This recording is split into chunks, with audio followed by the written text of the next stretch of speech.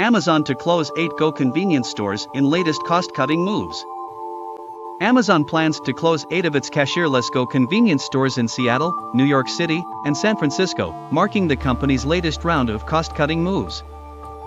The affected stores, 2 in Seattle, 2 in New York City, and 4 in San Francisco, will close on April 1st and will operate as usual until then, Amazon said.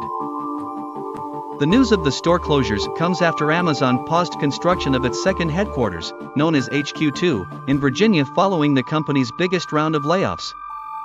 The Amazon Go closures were previously reported by GeekWire.